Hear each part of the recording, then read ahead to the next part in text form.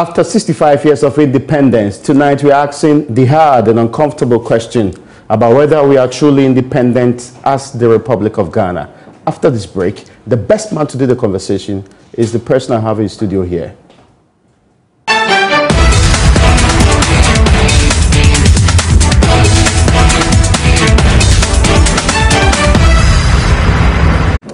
In 1957, the British colony of Ghana, that is supposed to be Gold Coast, became the independent nation of Ghana. There's a question about whether or not, after 65 years, we've done the things that we are supposed to do. And there are so many questions about whether we've headed the right direction, but above them all is the question about whether we are truly independent as a state. That question will be answered, plus others, by a man that is difficult to carry out a part of his profile, because he's done way too many things. And, well, my guest is a household name in Ghana here, for especially those who lived through the 80s, and my production team excluded. He's a communication consultant, he's a journalist and a public relations expert by profession. He's also a statesman and a Pan-Africanist. He has served Ghana at various levels, also Africa and the various tissues of the world. He's been the editor of the Daily Graphic, as the point they call the People's Daily Graphic. Yes. And he's been the director of the Ghana Institute of Journalism too. He was a member of parliament for Aguna East between 1992 and 2000, in case you've forgotten or probably you are not aware. And he was a deputy minister of information too, and minister of state for Central and Ashanti region. Indeed, one of the poster childs for a conversation about a man who is posted to be minister in a place that he is not from is the very person that I'm talking about here. And there are so many other things that in later parts he's done. But by now, you know he's the founding president of the African University College of Communications. John Abokojianka, you're welcome. I have to cut it short so that I don't spend all of my time dealing with that profile. It amazes me. Thank you, how does a man get to do all of these things in a lifetime? Well, it shows that there's no limit to what man can do. It's interesting. Of course, I mean, you've done a lot of other things too. I was recently having a conversation with you about Inspector Bediako. And for those of you who did not know, he wrote it. He's actually the brain behind it anyway. Now, I want us to do a little bit of I'm digging into your Pan-African self. And I saw your book about Jamestown. I think it was really about the history of this country. And yes, he has written a lot of books. In the course of this conversation, I'll let you know some of the things that he has written in very profound books that you'll be interested in reading too. Let me welcome you once again. Thank you very much. Are we truly independent? It's a question that many are unable to answer directly. My direct answer is we are not. What happened on 6th March 1957? See, 6th March 1957 was the culmination of the struggles of people of the Gold Coast against British domination. So we got there, and it must have started long ago before that date. Some people mistakenly take it from the time of the UGCC, United Gold Coast Convention, but much, much earlier. You know, there were people from the 1920s when Ifrimamo was protesting against going to church, not being allowed to wear traditional cloth and all that. They were all protests. There were people who protested against taxation on cocoa. There were people who protested, chiefs who protested against domination of the British. Some chiefs in Ghana and elsewhere were exiled because they were against British domination. They were all forms of protests, but they all had to, buy their time. And other people came up until the UGCC was formed to galvanize all the protests. And then, of course, UGC itself invited Kwame Nkrumah to come from the UK because they knew of his organizational abilities. He also came down, found the pace too slow, moved out, formed his youth organization, later turned into CPP, and then led Ghana to independence. That's a serious chronology. It actually tracks history all through it and actually to the point of independence. There's currently a conversation, I'm dragging you into it, about whether or not we have founders or founder. I think there was an individual or a group of people founded the Republic of Ghana. I don't think any group of people founded Ghana. The founding of Ghana was the work of a group, a succession of people, individuals and groups. As I'm saying, from the 20th, 30th, 40th, look at the 28th February event. Look at those who went on strike and closed their shops and all that against the British. They were all forms of protest. The UGCC, yes, was an organized group that wanted to lead, because all these protests were scattered. So they all got together, and as I'm saying, they had a program. They invited Kwame Nkrumah for whatever reason, and Kwame Nkrumah also came, found their pace too slow, or thinking that as they said, self-government was not defined in terms of when. He decided self-government now. So he led. So I will not spend my time on who founded Ghana. I will say that Kwame Nkrumah led the final leg of the process. Now, I'm moving into the conversation, and there's this point that's always been thrown into. I remember reading some bit of British history and how they believed that Britain granted Ghana independence, and this was as a result of actions of some Ghanaian nationalists, all through, led by Kwame Nkrumah. There's also some thinking by the likes of Noam Chomsky and co, who believe that the independence was not really what we fought for, but it was actually granted as like other states have theirs. No, the pressure was too much for the British. I think that we fought for it. And as I'm saying, it wasn't just the 40s or the 50s, as we have. Prior to that. Prior to that, there have been several protests. But these are not highlighted. They are not really giving the focus and the highlighting that's required. There you go. That's when you have somebody writing your history. That's interesting. Yes. You know, that's a problem we have had. So we have always read other people's account of us. I mean, here we are in a country where some same British scholars described our culture as primitive, colonial, and so on and so forth. And here we are. So I'm always very cautious about who says what. It's interesting to know that. Now, at independence, we're very excited because there's a dawn of a new era. What are the ideals that informed our independence? What did we set out to do right from the beginning?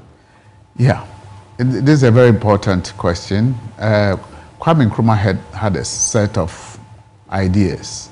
You see, Kwame Nkrumah had been educated in the West. He knew about the strength of America. He knew about Europe. He had come from America to Europe. He had worked among trade unionists. He had worked among black Americans, Du Bois, and then George Padmore, the Caribbeans, and those who had gone to the Pan-African Congresses before. And I always want to say that just as Kenyatta was not the one who founded Kenya, the Mau Mau was already there, but he's considered the one who led the struggle to independence. Again, when we talk about Mandela, we talk about, there were a number of people. The ANC started operating in the 20s, but Mandela led them to majority rule. Now, I'm saying this to come back to the point about who really is... Whether the founder or founders question, whether where we put the apostrophe is important. It's not, because a lot of people work towards it. It's not like the AUCC is my university, right? Yes, of course. So I drew the program, I looked for the resources, and put it together and said, I have founded a university. That is founding.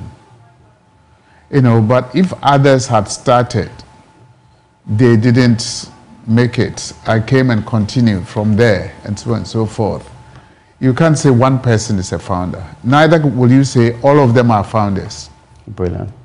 I would rather go to who led the final leg. I mean, like a relay, you know, who led the final leg. So the ideals, yes. So point I was making is Kwame Nkrumah had already determined, you know, from America through Britain, through all the organizations that he formed, that Ghana was going to be independent, particularly from the 1945 Congress in Manchester, where Jomo Kenyatta moved from there, went to Kenya, Hastings Banda left and went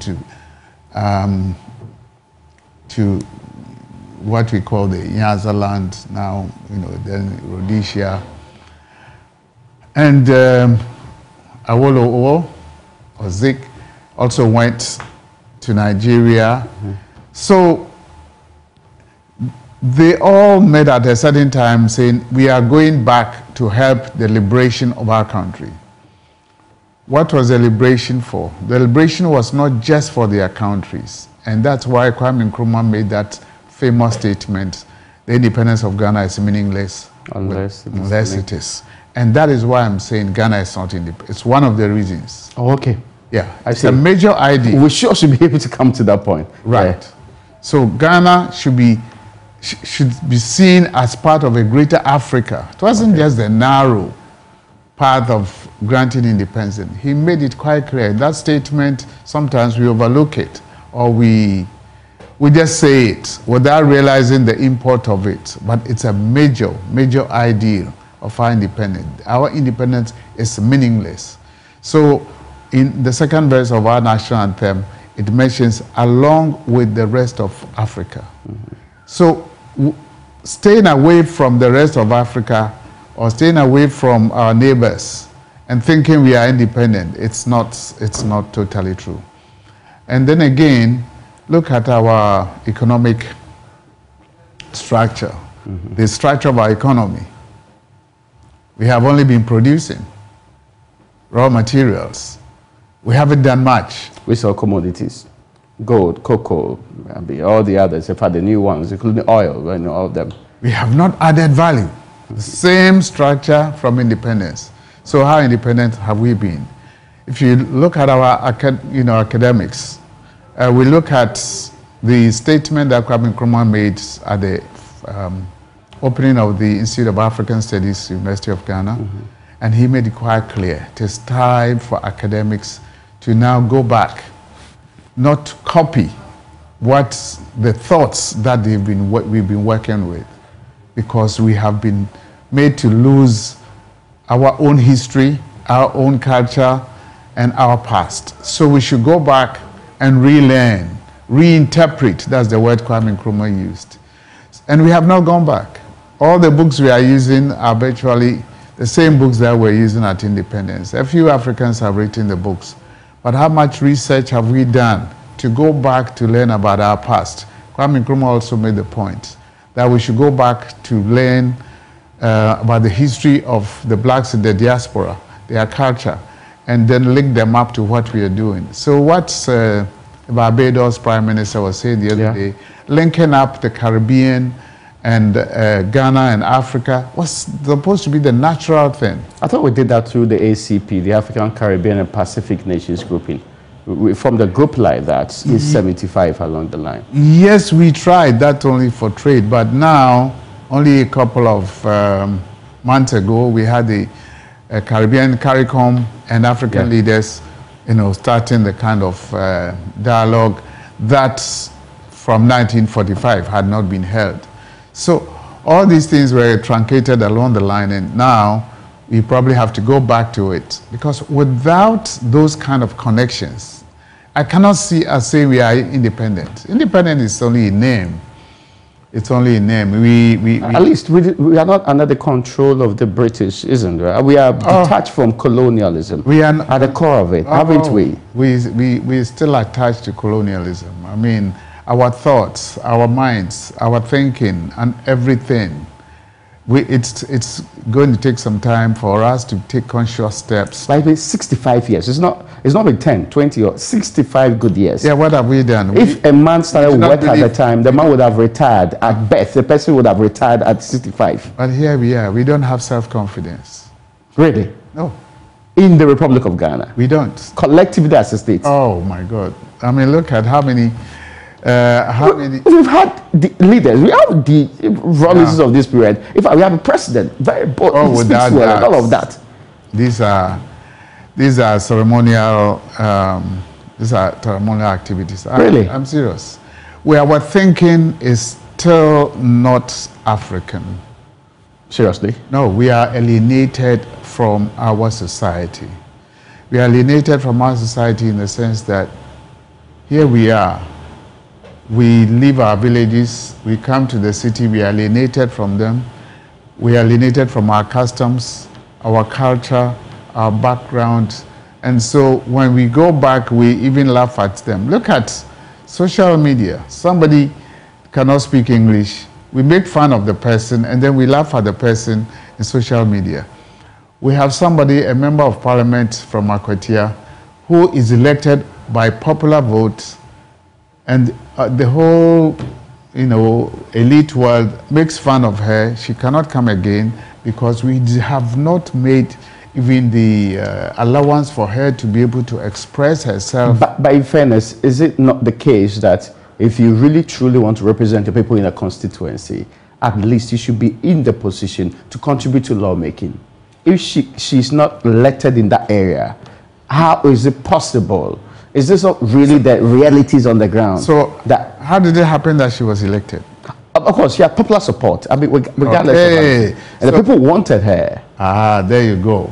So it's like saying we have a chief popularly elected, and the chief cannot speak English on television. Therefore, we must laugh at him. The only problem here is that the chief is not supposed to make laws in parliament. It's not supposed to represent and actually push for their interest here. That's the problem. That there comes a time that virtually everything that's written in that house is in English. Raymond, that's where we go wrong. Really? If you go to India, there are more than 100 languages in their parliament. Local languages. Can we do that? They have interpretation facilities. You see, but to be fair, our laws also allow that people can speak in the local language in parliament. Yes, so we should make the effort to put interpreters there. Okay. So you see, this is part of the problem. We are not looking at our culture, our values, how people express themselves. Listen, have you watched Ghanaians singing during Christmas or even in church? When they are singing in their own local languages, you see the expression. It's more free. Yeah. It's more liberated than when they are singing the hymns that they do not understand and that kind of thing. So to express yourself freely, that is for me independence. You've declared yourself independent from what is limiting you. And that is what is happening in Parliament. But to be fair, though, there's a huge number of radio stations. In fact, the mass radio network is predominated by those in the local languages. There you know. So that's progress, right? Some amount of progress. Some amount of progress. See, I was expecting you to say yes. It's indeed a lot of progress. Some amount. Okay, because I mean, the people you're talking about, they get to be part of the conversation about nation building, about what they call it, political participation, all through these networks. If it is 99%, I will say we are independent. I see. See, language defines you. Okay. Look at us. We say we have all been to school. If you put a fancy script there, you see what I mean? Yeah, some are fancy in name. Yes. Precisely. I will not talk about those from Mankesima. Oh, okay.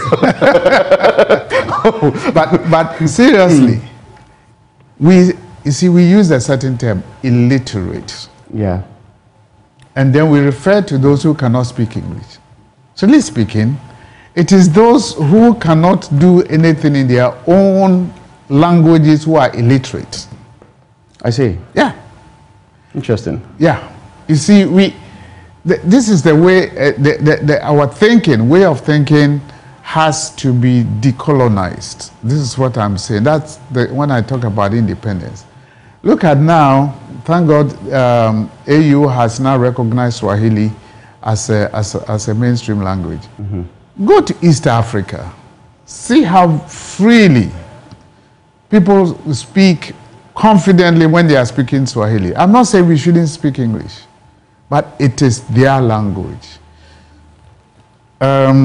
When they started, teaching, and I studied Swahili at the University of Ghana. Okay. I loved it, yeah. I still love it, yeah. My time at the University of Ghana, people dreaded it. They didn't want to study it. In fact, they thought it was a proper punishment for not getting extremely wonderful grades, actually. Not just Swahili. Yeah.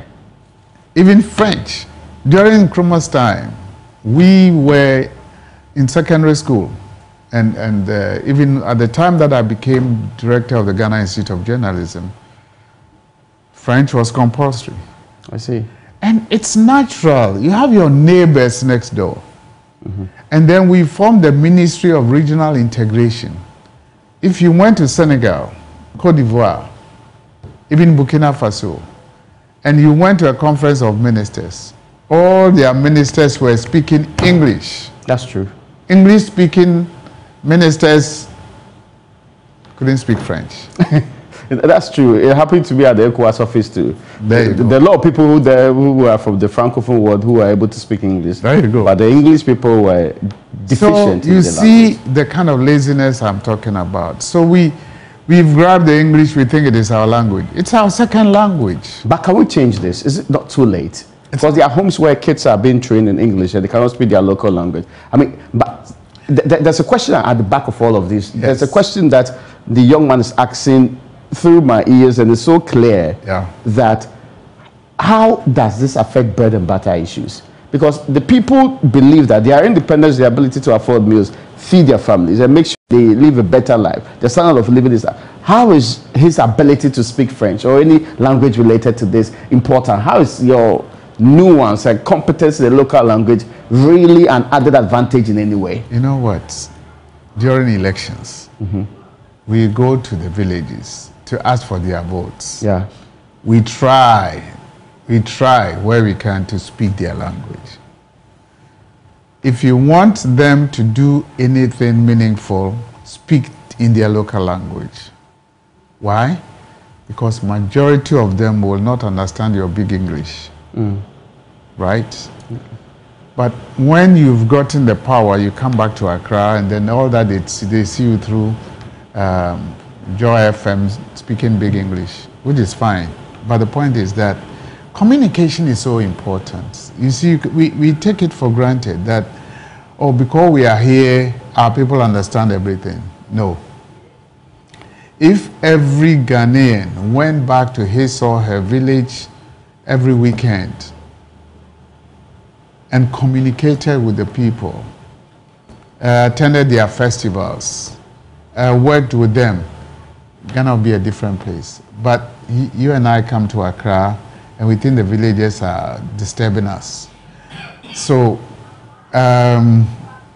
we don't want to go to their festivals. I remember in the 70s, during the Achampon regime, all public servants were even given vacation to go back to their villages to join in festivals. Very meaningful. Because what it meant is that festivals were not just for reunion or gathering around their leaders and so on, but there were also times to talk about development. You know how it has affected our development? People don't realize it. Development was planned by the people themselves during these festivals. These days, because the townspeople do not go, the DC comes up and calls on government to come and help them. So every festival, you see the chief reading some English that he does not understand if he has not gone to school, and calling on the president or the minister to do something for the community. So self-help is gone. Self-help is gone. Every community is looking. That's why we are chasing MPs. That's why we are chasing ministers.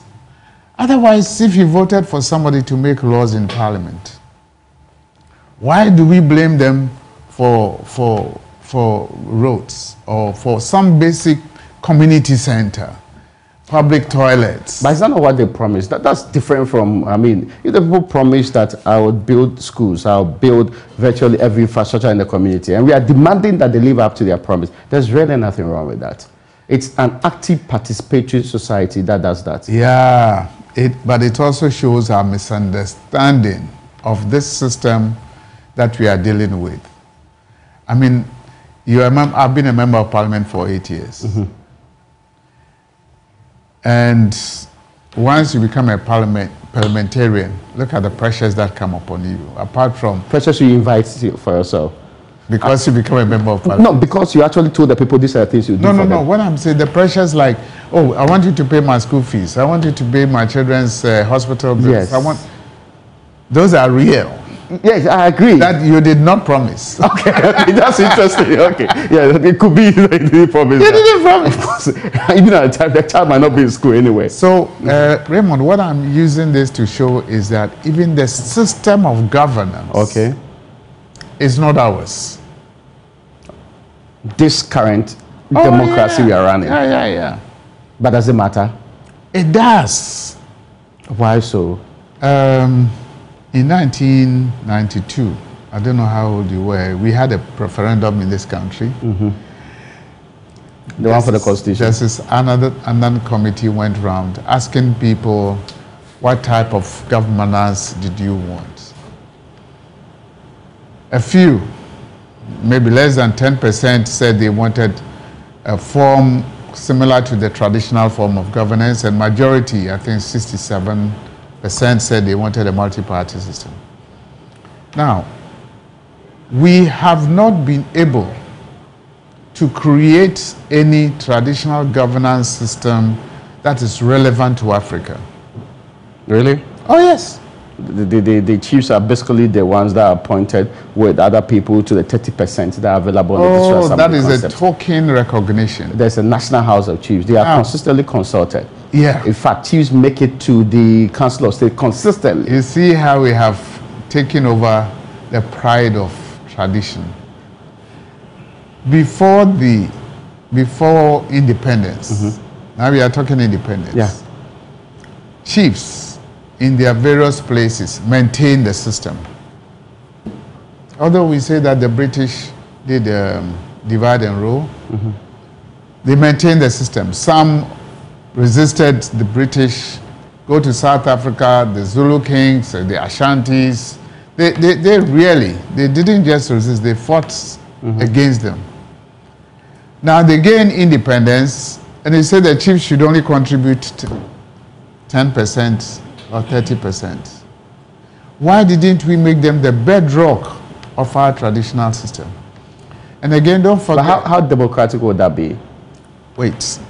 Because they are not elected like any other person to be there. There you go. Some of them think that they are God-given right to rule.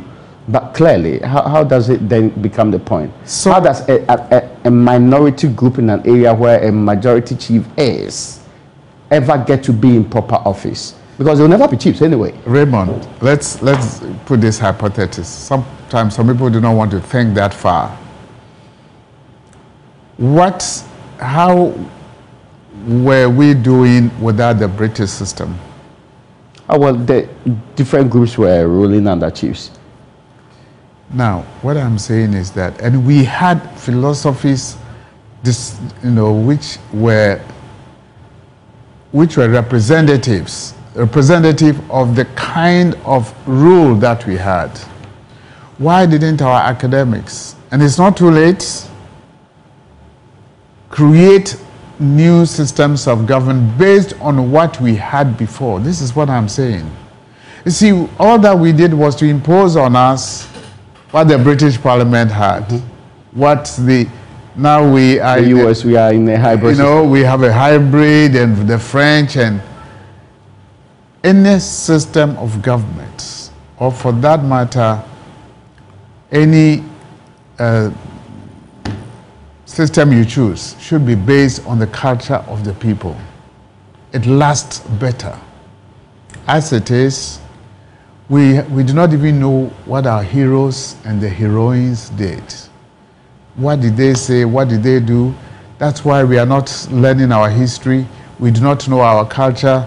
And we've come on board with the new... A modernized system. In so-called, we call it modernized. Well, that's the current trend. Democracy is what's actually ruling the world today.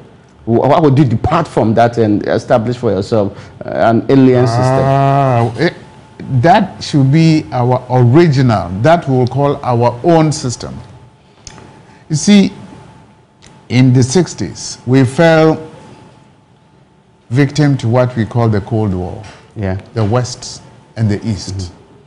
All the countries in Africa that were fighting for independence, for one reason or the other, allied with the Soviets or the Chinese. The reason being that they were the ones who were supporting our liberation movements. Yeah. So you had communism and then Western democracy. Yeah. With time, Western democracy won the day. That's true. That didn't make it the only system. China is still going on with its own system, and it's now supplying the whole world with food and products. Yes. China is still communist, and it is still, why? It is based on their system. But is it not democracy that has actually helped us stabilize up to this day? They call this a democracy as well. Yeah. It's their system. Oh, okay. What I'm saying is that it is their system. The Indians, they call it their system. The Indians were also colonized. But why are they not behaving like we are doing? They started from the beginning and saw that they could develop with their small-scale industries. When President Clinton was going to India, to Madras, look at the technological power of India. They developed it themselves. They went to school in America, they went to school in Europe, but they developed their own system. And that's why I'm saying that Indians go to parliament, they speak their own local language. They provided interpretation in the parliament for as many languages as there are in India. And so when I say that we are not independent, I'm talking about this. Again, all these countries that are so big and we look so tiny in their faces, they are big. Yeah. So when we say that Ghana's independence is meaningless unless it is linked up with that of Africa, yeah, that is what I mean. So cannot say we are independent when we are sitting here, tiny Ghana, negotiating with big China. But it's not why we have ECOWAS, we have AU, we have all of these blocks that we have agreed to at least have some economic union with. Raymond, in 1963, 64, 65, we had a template in Ghana to form the United States of Africa. Yeah. The template is still there. All that we needed to do was to cede part of our independence and then join other African countries to form the organization, not just Organization of African Union, that was only a compromise, but to form a continental government of Africa. Can you imagine? Never mind that, a whole lot has happened since then. But imagine that we had a continental government of Africa. And Africa was negotiating with China with one voice, with all our resources, with all our human power, with all, all that God gave us. Wouldn't we be in a better place? Wouldn't we be stronger? Wouldn't we have eliminated more of this poverty? Wouldn't we also have had a continent with values that will help us to overcome some of the problems that we are having? Were these ideals not utopian? I don't need you to answer the question now. I'll come back. And I saw your face light up when I said that. After the break, which we'll be backing on now, we'll be answering that particular question about whether they were feasible, realistic ideals right from the beginning, and which path we take to amend things and get on the right path. That's after this break.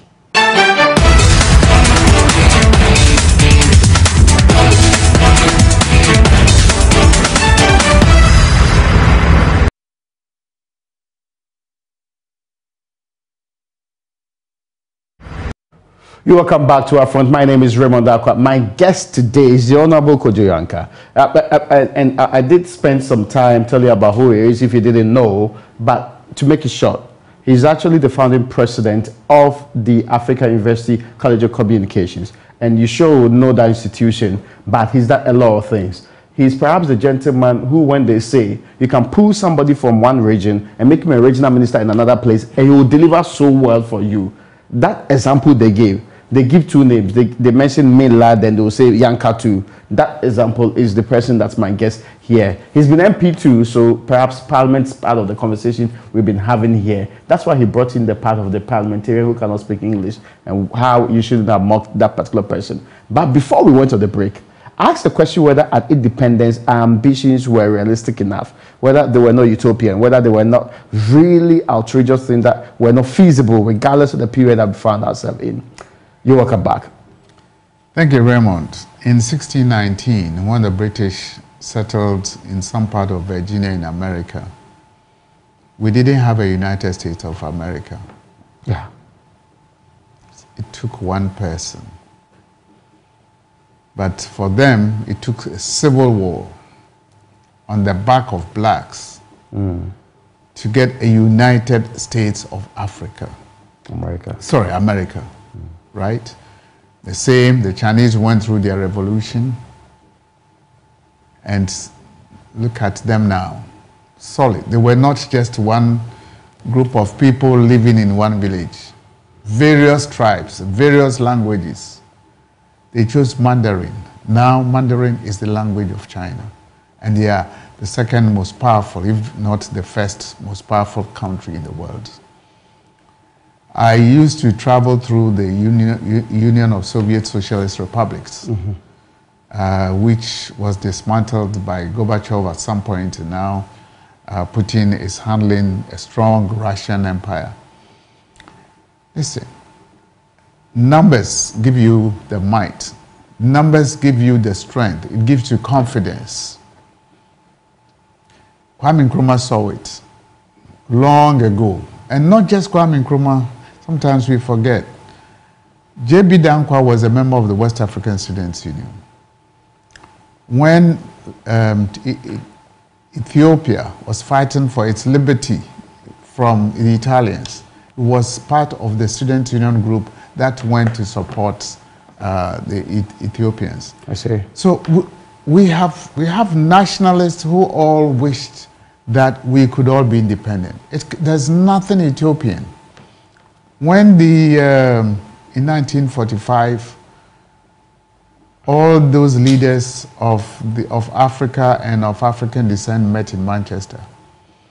Of course, that time they did not talk about unity, but they were all going back to their country to fight for liberation. But at the back of their minds, they said we should get united. And then, of course, W.B. Du Bois made that statement, that when we are all met together, and we have thought together, and we have united our efforts, then the confidence of the black man will rise. Very deep. And that tells you that, and what is an ideal? It's an ideal for which you fight. And that is what Kwame Nkrumah and all the others who came did. Ghana, Guinea, Mali, they started. And they were moving forward until Kwame Nkrumah was overthrown. So there's nothing magical about it. Africa is a continent, it's a regional grouping, it's there. They meet at OAU. People say, oh, language will be a problem. When they meet at OAU, what language do they speak? Okay, interesting, yes. Of course, I mean, there's still... So let us, I think we should just forget about this. Is it too late? Is it too late? It's not. It's not. Really? Now, AU has said 2063. Unfortunately... Yeah, the Africa we want. Yeah. Unfortunately, that will be 100 years since Kwame Nkrumah, put the template on the table. It could be earlier. There are some who say that we are fixated over Nkrumah's ideas. It is. Are we fixated over those? It is. Not. Is it that it's been almost 65 years as a country? Nkrumah died a long time ago. Things have changed. There are people who are questioning whether Nkrumah's ideas will be prudent and realistic even today. Were they ones that will fix our current economy? Are they those that can actually make us better off as a people today Today, when the issues are to do with the city, when the issues are to do with whether or not we are doing enough production and providing jobs for the young people in this country, how important are those historical ideals that really, in a technology-driven world today, might not be so relevant? All countries in the world, all leaders in the world, all peoples of the world, all those who are, no matter where they are quoting the elders of their countries. I'm not saying Kwame Nkrumah should be brought back. The ideas that he left behind. When Kwame Nkrumah was opening the Institute of African Studies in 1965, he mentioned, among other scholars, J.B. Dankwa, who must be studied. He mentioned Casely Hayford. He mentioned Ephraim Amon. He mentioned, these are people whose ideas he also cherished. So when you talk about Kwame Nkrumah, one is not saying just Kwame Nkrumah, but one thing for Kwame Nkrumah is that he wrote books. He wrote over 20 books. Oh, I see. I know 6 of them. Oh, and you are... Oh, really? I read 6. I actually thought I had read almost all of them. You see, he wrote on everything. He wrote philosophy, he wrote history. Yeah, conscientism, for example. And therefore, it's out of our own doing. And I'm saying we should read every leader's books.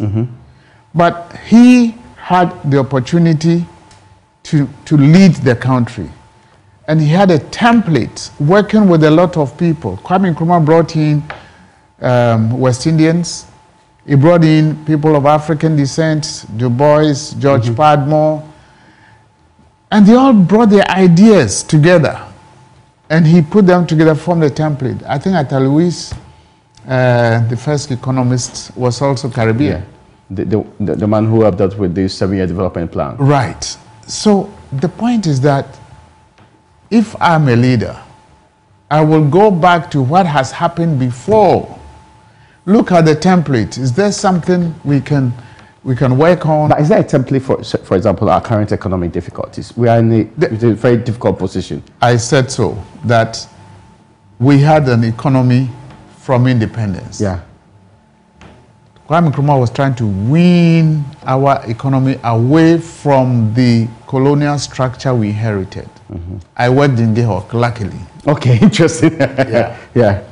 We had over 30 subsidiaries around this country. Every region had an industry. Every region. And because I worked in PR department, I had the privilege of visiting all the divisions around this country. So, if you like, they were like the president of the one district, one factory. They were there. I mean, a boss who go to Western region. But they collapsed. The 350 or so, they collapsed. There you go. You see, the collapse is just an easy way of saying it. We collapsed it. It was the government, one of our governments, which decided to dissolve GEHOC because some of the industries were not making profits. I agree. But I worked in GEHOC. But I know that the profit that those who are making profit were making covered almost the rest. So all that we needed to do was to recover them. They were state-owned. Okay, you want to privatize, go to Malaysia. They were following the same path. What happened is they decided, therefore, that they will negotiate. First, they gave it to workers as cooperatives. Workers could not. So they involved the workers in the management until some of them went into private hands. And look at Malaysia. Malaysia did not abandon their leader. Mahathir's ideas were the ideas that built Malaysia. So despite the fact that he's now almost 100 or if not more, they still remember him. He was not the only wise person, but the point is that his ideas helped to build it. The point I was asking you about whether, I mean, those ideas are relevant to our current state, whether it will help us face our economy, whether it will help us, for example, we have a parliament that's in the form of a stalemate, a parliament that's struggling to have consensus on virtually everything. You've been in parliament before. People say this is the first time we have such a very difficult situation to deal with. How do we resolve a problem like that? No, I mean, what's wrong with it? It's only a phase in our history. It's not going to be the same every day. You know, you see, this is where our laziness comes in. Really? Yeah. You see, we must be creative in finding solutions to every problem. Sometimes we hit a wall and then we stand helpless. And we stand helpless because we think, oh, there is no... So where is the key? We are looking for the key. For there's excessive partisanship in that parliament. Who brought excessive partisanship? It's the system. Okay. It's the system. Now, look at our traditional system. If our academics, our scholars had done a lot of research to find out how best can we, prescribe a system of governance that takes into consideration the traditional ideals of society, togetherness. We have it. In the assembly of the palace, people disagree, but they come to a consensus building. So who gave us this idea of, opposition and so on? There's nothing opposition in our traditional language. You are not opposition. If you disagree with me, where did opposition come from? What is the fancy of opposition? I don't know. There you go. Yeah. It shows you that we borrowed it. It's a borrowed system. I worry about it. I'm serious. That we all our universities, and this is where creativity comes in. They should go to work. Our researchers should go to work. Our political science researchers, new systems of governance. Whoever thought that China, with its communist system, will rule the world today? Here they are.